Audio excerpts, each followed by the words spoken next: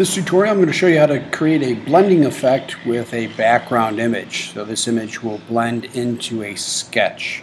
So the first thing that you want to do is duplicate the image. So we'll just simply click on the background image thumbnail and drag it to the new layer icon.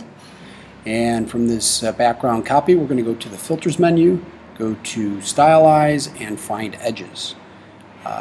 Once you create this find edges effect, we'll then make some adjustment layers to this to pull out the sketching effect of this. So the first step is go to our levels adjustment, click on that, and we're just going to make an adjustment to our background copy. So in the properties panel here, we're going to click on the clipping mask here. So we see this little arrow that's only affecting our background copy and not our background image. From here, we're going to then make some adjustments to our levels. So we can pull down our black scale in to tighten it up to make the overall image a little bit darker so that we could see these lines a little bit more prevalent, as well as the lighter value, so we can kind of pull this back and forth to make an adjustment that works well for each individual image. Once we're happy with this effect, we're going to then desaturate this particular image. So we'll go to the adjustments level here, go to hue saturation, and again we're going to clip this to our background copy, go down to our properties panel and click on the clipping adjustments at the very bottom here. From here we'll go to our saturation and reduce saturation all the way down to -100, so we're pulling away all color completely from that. To see how this effect kind of works here, we'll click back onto our background copy. From our blend mode from normal, we'll switch this to multiply.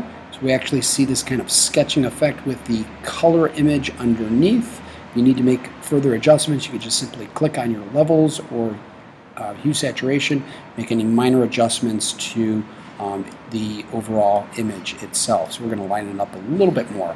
From there, we'll just click on our background image, and we're going to click on a new layer. So just simply click on a new layer. So we have this layer 1 in between our background copy and our background image. From here, we're going to create this kind of paper type of image. So we'll go to the edit image, go to fill, and fill with white. So we're going to have our contents with our use white, our mode as normal, and our opacity at 100%. Click OK. So we're just going to have this kind of filled piece of paper at this stage. From here, we're going to then create a layer mask. So we'll go to our layer mask option right underneath our layers panel. And we have our options here with our layer mask selected.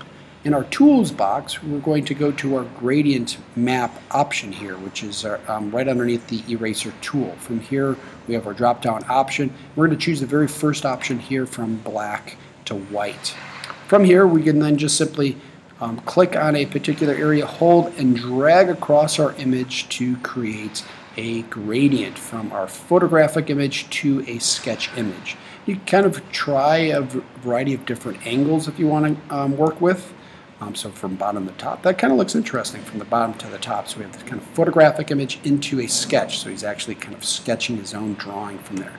You could also choose a range of different types of gradients here as well. But that's pretty much up to you and how the image works. So using a blending effect with a background image.